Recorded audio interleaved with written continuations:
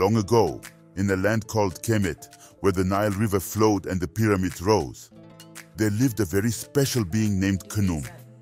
Khnum was not like other beings, for he had the power to create anything he wanted with his hands and a touch of magic. He was also very curious and loved to explore the wonders of the world. Khnum had two parents who were always with him. One was Noun, the dark and deep ocean that covered everything before there was land or sky. Noun was calm and quiet, but also mysterious and powerful. Noun gave Khnum the water he needed to make his creations. The other was Amun Ra, the bright and shining sun that lit up the sky and warmed the earth. Amun Ra was cheerful and lively, but also wise and generous. Amun Ra gave Khnum the light he needed to see his creations. Khnum was happy with his friends, but he also wanted to share his gifts with others. He decided to make something new and wonderful, something that would reflect his own spirit and the spirit of his friends.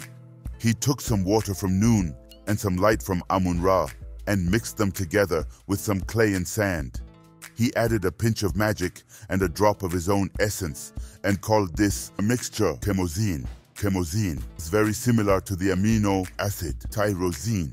Khnum shaped the Kemetic into different forms, some big and some small, some round and some flat, some smooth and some rough.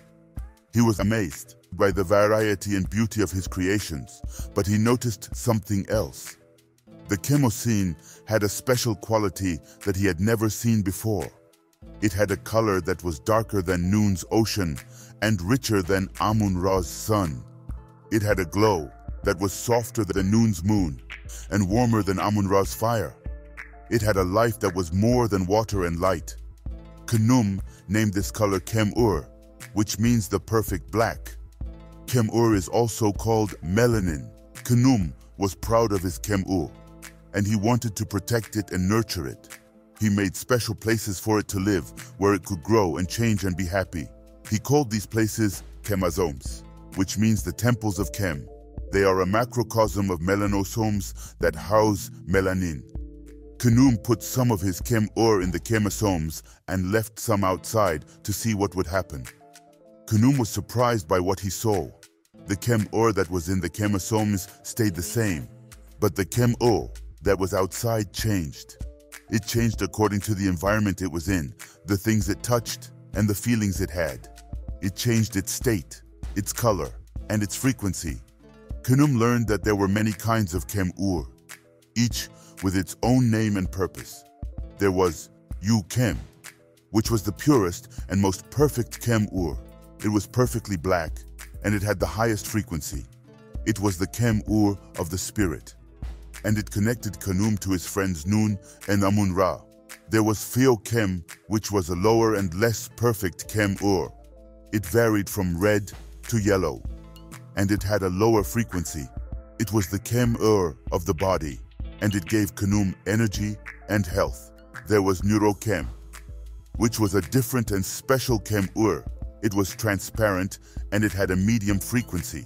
It was the Kemetic of the mind, and it gave Khnum intelligence and creativity. There was Kem, which was a green and friendly Kemetic. It was the Kemetic of the plants, and it gave Khnum food and oxygen. There was Kem, which was a blue and helpful Kemetic. It was the Kemetic of the bacteria, and it gave Khnum protection and balance.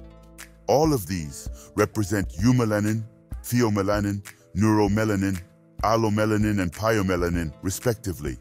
Khnum was fascinated by the diversity and harmony of his Kemetic, but he also wanted to make something more. He wanted to make something that would have all the kinds of Kemetic, and that would be able to create like him. He decided to make a new kind of being, one that would be his child and his friend. He took some of his Kemetic and some of his Kemetic and some of his magic, and he made a human being.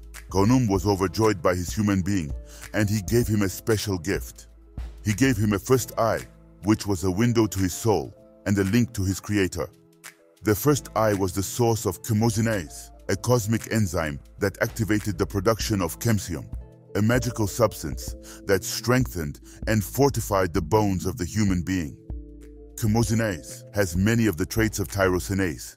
and calcium is a cosmic version of calcium. The first eye also allowed the human being to see the Kem-Ur in himself and in everything else, and to use it for good. Khnum named his human being Kamsi, which means visionary. He taught him everything he knew, and he loved him as his own son. He also made more human beings, some male and some female. And he gave them all the first eye and the Kem-Ur. He told them to live in harmony with each other and with nature, and to use their gifts wisely and kindly. Khnum was happy with his human beings, and he watched them grow and learn and create. He saw them build pyramids and temples, write books and poems, make art and music, discover science and math, and explore the world and the stars. He was proud of them, and he hoped they would always remember their cosmic origins and their divine destiny. So, as you read this story, let the magic of Khnum, Noun, and Amun Ra fill your heart and mind. Let the Kem-Ur, the perfect black, shine in your skin and soul. Let the Chemosines and Chemchum, the cosmic alchemy, strengthen your bones and spirit.